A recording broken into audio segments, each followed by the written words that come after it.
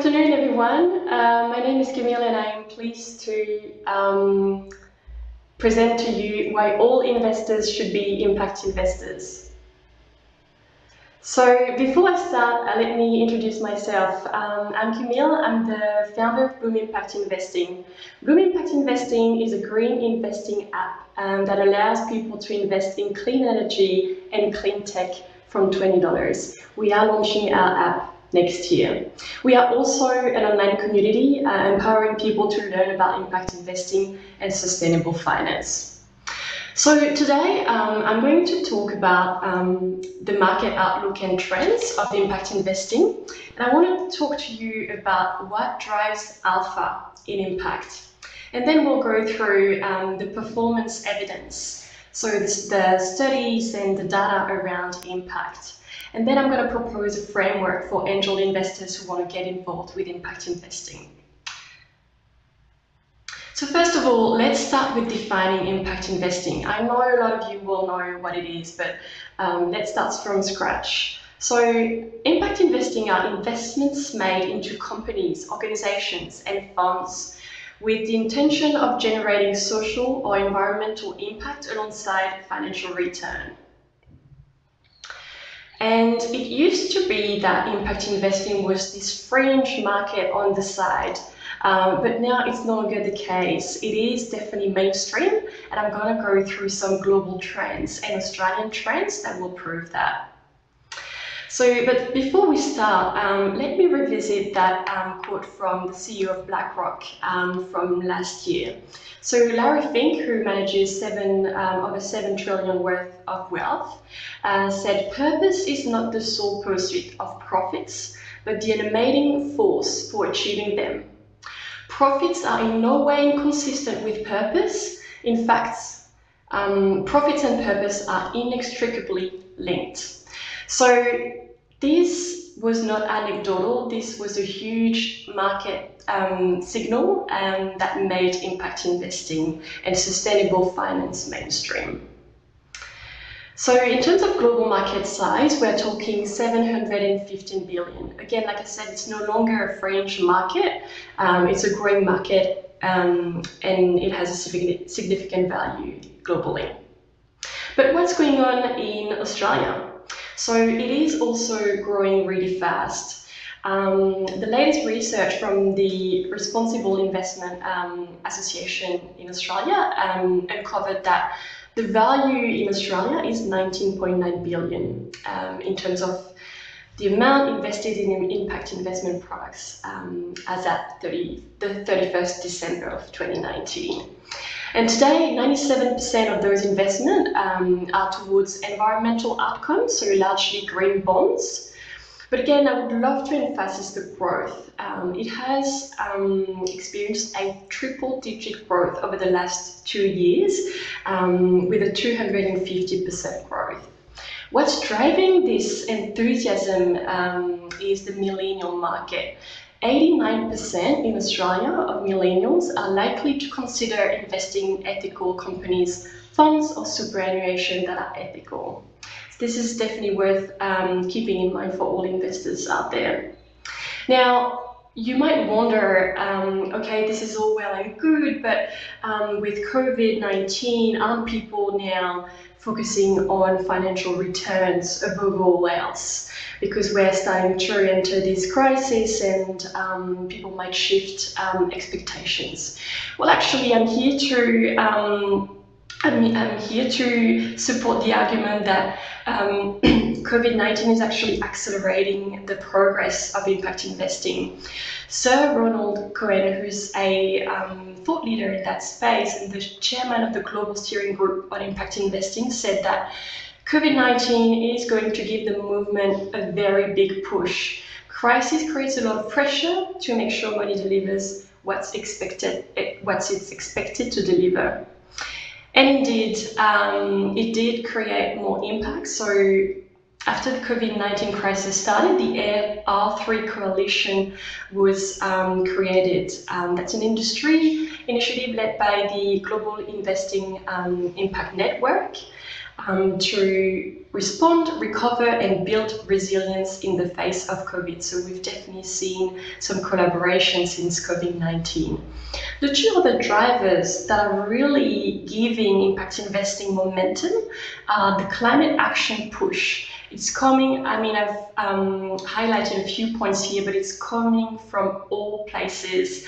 But as a few examples, the oil prices have dropped. Morgan Stanley has launched a $110 million climate impact fund, and most recently, huge news has come out of China, who has committed to net zero by 2060. Knowing that China, is one of the biggest coal consumer in the world, and that they obviously lead the manufacturing sector, this will be really pushing for climate-friendly investments in the future. And finally, again, what's really pushing the momentum is the millennials' demand. And it's worth also saying that millennials are poised to receive more than 30 trillion of inheritable wealth that they wish to align with their values. So this is really where the market is going. Now, this hopefully will give you a good overview of where we are at in terms of the market globally and in Australia. But today, I'm here to dive into why impact can drive alpha, why impact can drive financial value. And I want to show you today the impact alpha theory. So the impact alpha theory, I haven't come up with it, unfortunately, but a very clever group from the US has. The Impact Capital Managers, a network of market rate investment managers, is in North America, collectively representing more than 8 billion in impact-focused capital, has created this framework that you can see on the right side of my screen. And these are essentially clarifying ways in which operating with an impact objective enhances investment management and adds financial value for investors, fund managers, and their investees. I'm going to dive into all of these and unpack how it works. So the first pillar of Impact Alpha is the power to access unique and high quality investment opportunities. Because when you pursue impact objectives, investors have access to deep sector expertise that enhances their ability to source less competitive deals from untapped markets, and that's really interesting. Now, the alignment around impact, value, and purpose can also lead to more constructive outcomes in terms of negotiation, which could open up for investors more favorable valuation. So that's the first pillar. The second pillar is around the concept that impact is creating value across the portfolio. So how does that work? Essentially, we have to understand that impact-led startups bring market insights and network that lead to innovative and more effective businesses. They tend to build authentic brands and attract differentiated sources of talent and capital. And I will go through this a bit later on. First of all, they can access public and philanthropic sources of capital, which early stage reduce the cost of their capital. It can also enhance their branding and storytelling to be impact driven. And finally, impact is also a way for startups to enhance their employees and customer retentions. And all of this actually leads to stronger returns or valuation at exit. Now let me dive into each theme a bit deeper because it's not so obvious. So let's start with the talent and employee retention topic. So impact-driven startups have inspired workforce that are more productive and creative.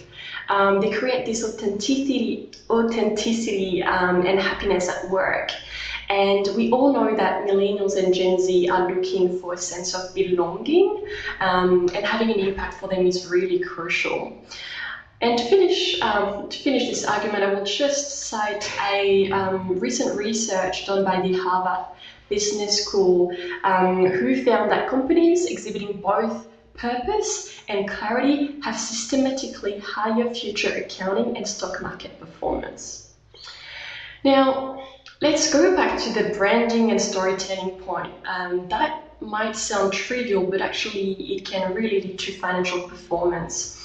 Because a strong and authentic mission creates a powerful brand equity, allowing small startups to grow fast, win customer loyalty, and break into the toughest industries.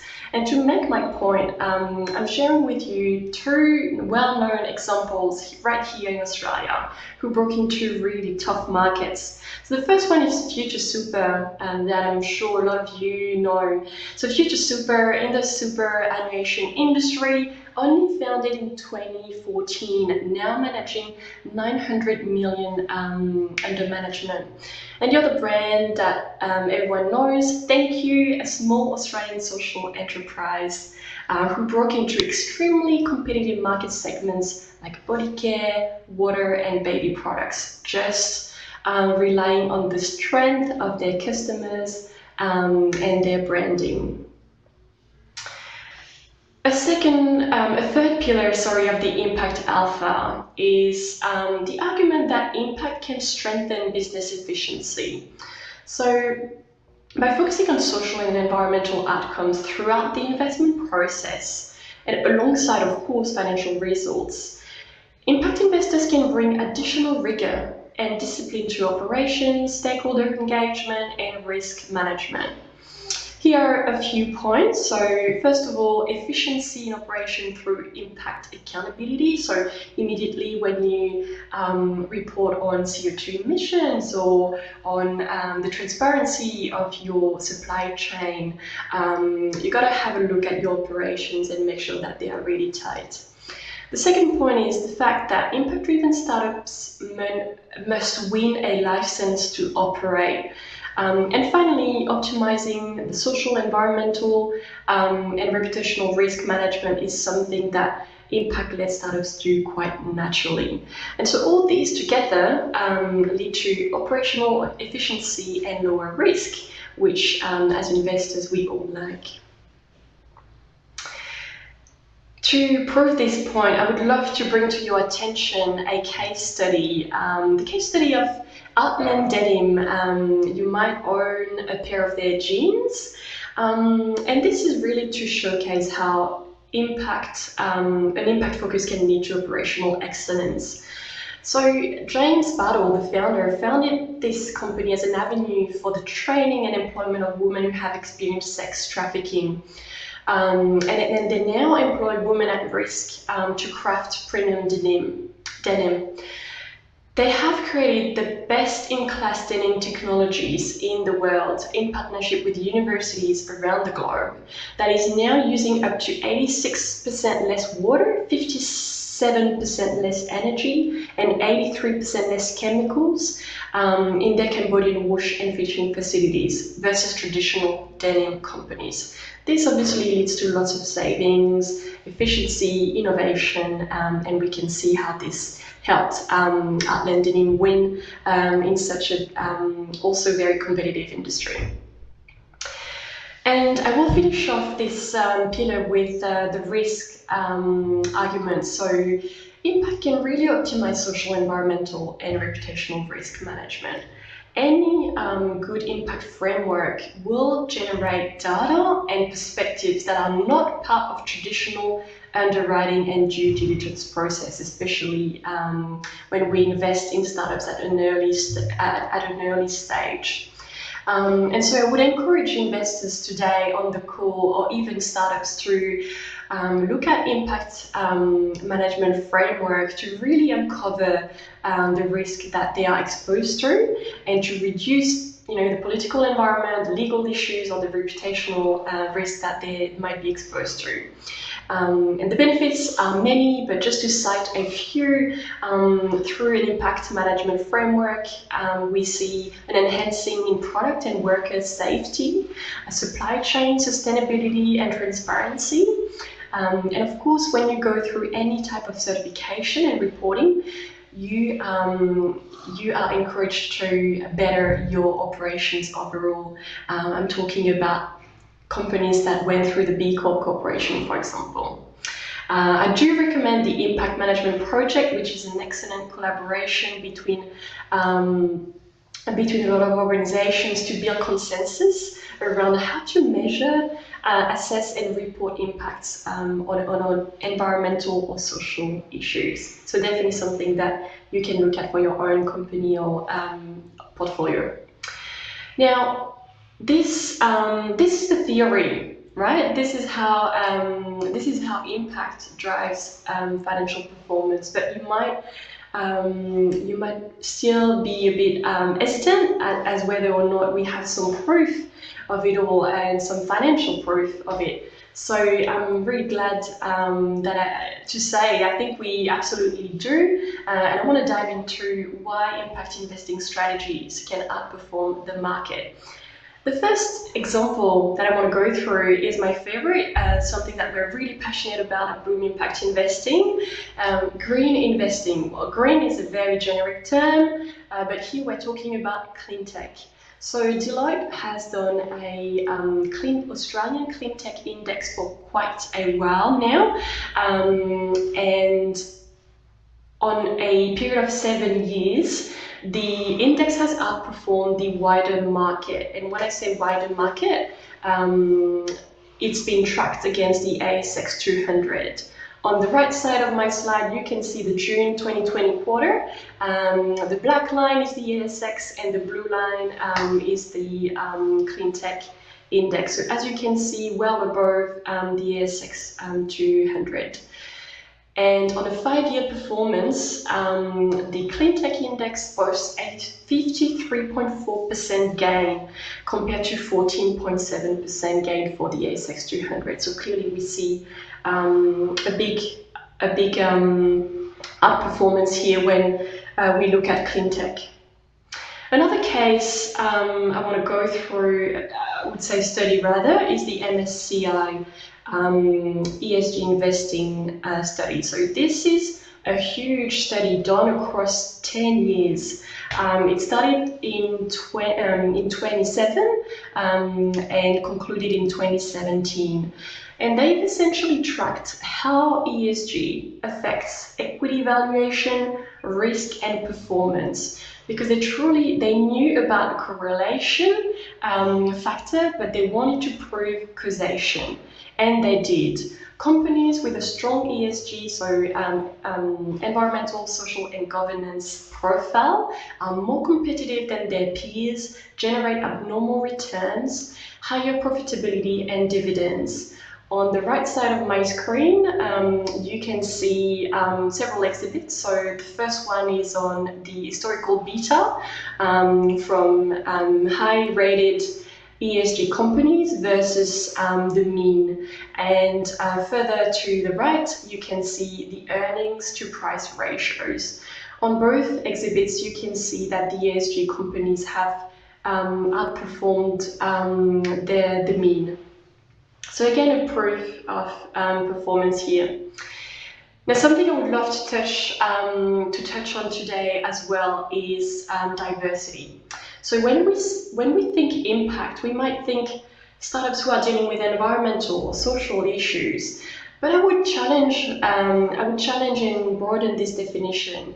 If you are an investor, there are other ways you can do impact investment. You can also look at the team in itself. It might be a tech startup, but who are the founders? Where are they coming from? And my point today is that diversity is a big growth opportunity that cannot be overlooked. A few stats for you today to prove my point. So a Harvard study has looked at several VC funds and whether or not partners were investing in people who looked like us or people who were more diverse. And they saw a 26% difference in success rate of acquisitions and initial public offerings for investments by VC partners with the same ethnic backgrounds compared to people who really try to look at diverse ethnic backgrounds. So really an incentive here for you to look at people who aren't from your background. And one last figure on female founders. So this is a study done by Crunchbase last year. This was the most recent and comprehensive study I could find. They found that 20% only of funding was allocated to startups with at least one female founder. So we can clearly wonder here how much of an opportunity is lost, and I would argue that it is a significant one. This BCG study is really interesting. They looked at 350 companies and whether the investments was more interesting when given to male founders versus female founders. And they found that for every dollar of investment raised, female-run startups generated 78 cents in revenue, whereas male-run startups generated only 31 cents. So this is just something for you to ponder on. And yeah, all my support goes to female founders.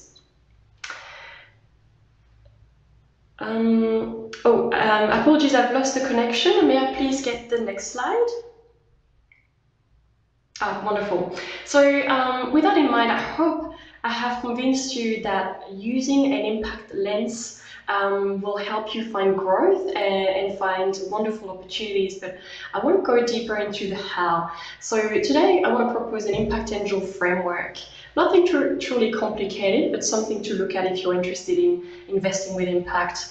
So obviously when you invest in an impact startup, all the same criteria apply. Traction and market growth and all of these absolutely matter. But today I'm proposing six criteria that you can add onto your due diligence process and your processes. The first one is have a look at whether the company has an embedded impact. And by that I mean impact must be at the core to the business and needs to be measurable. There needs to be a measurable plan in place. Startups who say, oh, we're going to give 1% of our profits to this charity. This is not an impact startup. An impact startup is really driven by impact and delivering it inside out of their business model. Secondly, are they fixing a painful problem, or is it just greenwashing or social washing? There needs to be a genuine social or environmental issue that is addressed there.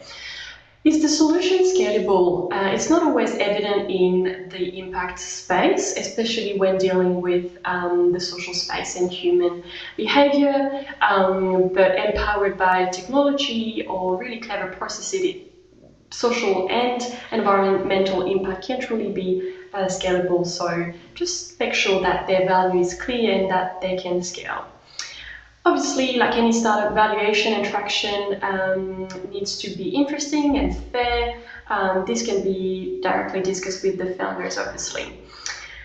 The two last components are intentionality of the team and the size of the market. In terms of supporting an impact startup, I think it's really interesting to look at the founders and why they are doing what they are doing, because successful impact startups founders live and breathe the impact they are creating, and that means they can truly, genuinely, from the heart, leverage their story, and they sell what they do everywhere they go because they're so passionate about this impact.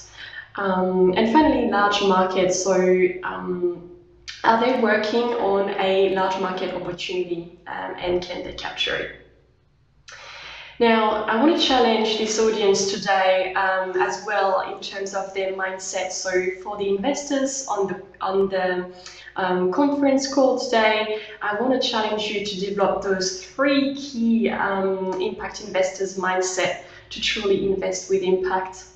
The first one is patience, which we're more or less good at, I guess.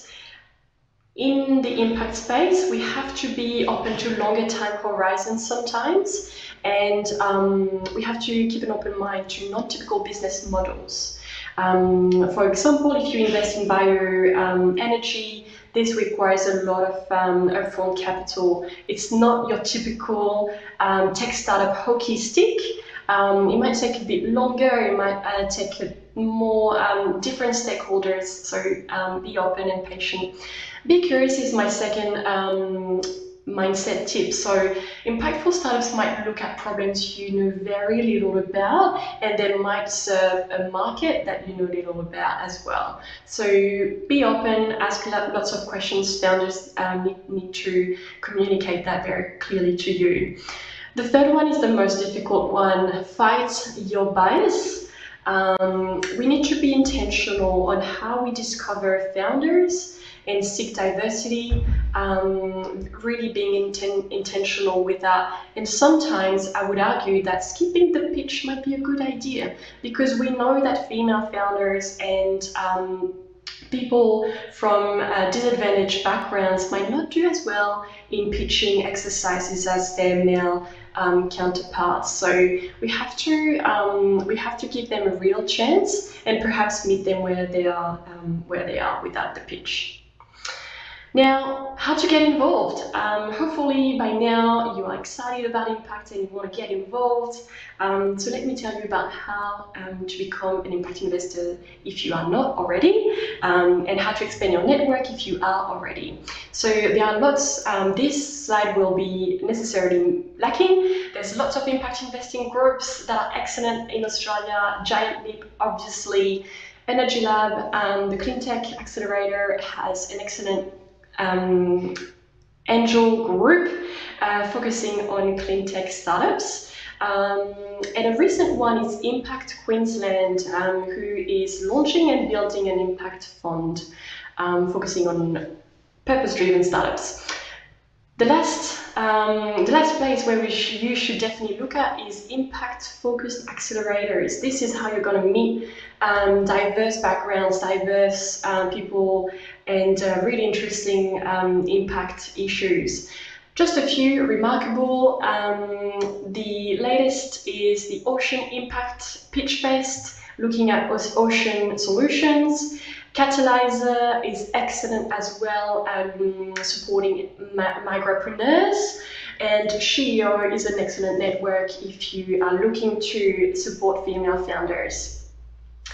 And of course, I cannot leave you without encouraging you to join our community. We host impact investing and sustainable finance webinars every fortnight for free. So please join us. We're close to 500 members already. The group is growing really fast, and I would love to have you on board. So just jump on Meetup to join. Thank you so much. This is it for me today. I look forward to answering your questions if there are any. And obviously, do not hesitate to get in touch with us if you want to talk clean tech investing and energy investing, which is our specialty at Bloom Impact Investing. And yeah, thank you so much.